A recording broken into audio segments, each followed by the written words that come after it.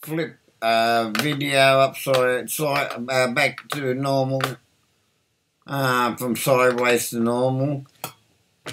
Normally you can make the mistake on your mobile. Anyhow, so all you do, if you got, you know, your QuickTime Player down there, QuickTime Player, but all you have to do is open it with QuickTime Player. So you just say QuickTime Player there.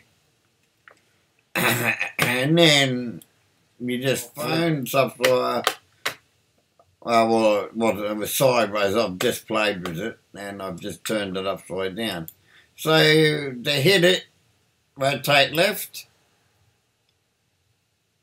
hit it again, rotate left, and that should be the right video. Towers running here. So the lights only come on a few months ago and those towers in front of us. I'll turn the sound down off that video.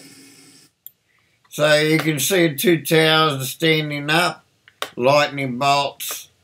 So that was sideways, which was done on my mobile phone.